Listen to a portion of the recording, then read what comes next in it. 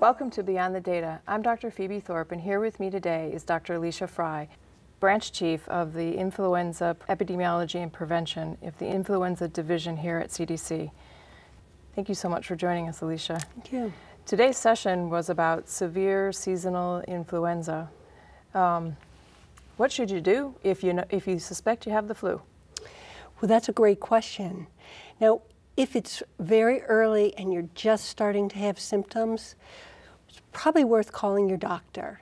This is especially important if you're an older adult, 65 or older, or if you're a parent with a very young child, or if you have any underlying medical conditions such as diabetes or heart problems or lung problems. If you get to your doctor early and get antivirals early, these drugs can help you. They can reduce the severity of your illness and they can make you feel better quicker. And we learned today too that they can also reduce the length of hospitalizations?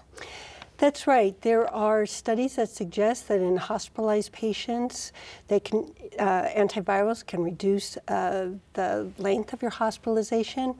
And really, if you have just regular old flu that doesn't require hospitalization, these drugs can reduce your illness by at least about 1 day. So tell me, what can you do to prevent yourself from getting the flu? Well, the best way to prevent yourself from getting the flu is to get the flu vaccine. Now, right now, we recommend that the flu vaccine is given to everybody 6 months and older every year.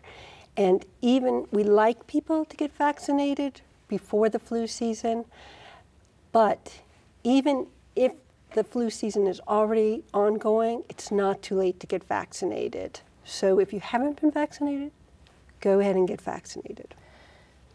Also in the session today, we heard about the complexity of matching the vaccine to the strains that are coming every year, because every year there's a new strain. Tell me a little bit about that. Well, you know, influenza viruses are constantly changing. And there are several different types of viruses that are circulating. So right now, there's an H3N2 virus circulating and some B viruses. And in other years, we have H1N1 viruses. And actually, each vaccine has 4 different viruses in it. And all of these viruses are changing.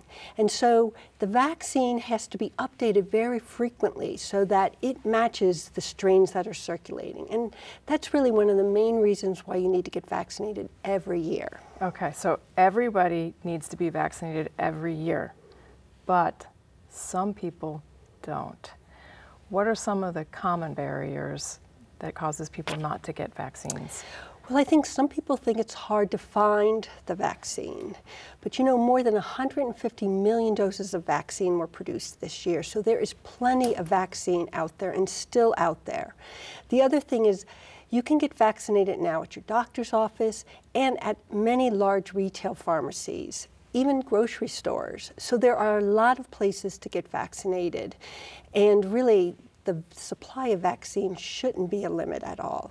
And you had mentioned there are some really important individuals that should be vaccinated because if they get flu, they have a chance of getting even more sick than people who are relatively healthy. Can you remind me which groups those are? That's right. There are some people who are at higher risk of having severe complications from flu. Those are the very young, so children under the 2 and under, the very old, so adults 65 and older, pregnant women, people who have immunosuppression, and people who have certain underlying medical conditions like heart disease or lung disease or diabetes. Those are all reasons to get the vaccine. Those are all special reasons to get the vaccine. That's right. And what about healthcare providers? What can healthcare providers do? Well, you know, healthcare providers are very important because we know that if a healthcare provider suggests to a patient that they get vaccinated, that patient is much more likely to get vaccinated. So it's very important for clinicians to urge their patients to get vaccinated. And every year. That's right, every year. Yeah. Thank you so much for joining us. Thank you. And thank you for joining us. See you next time on Beyond the Data.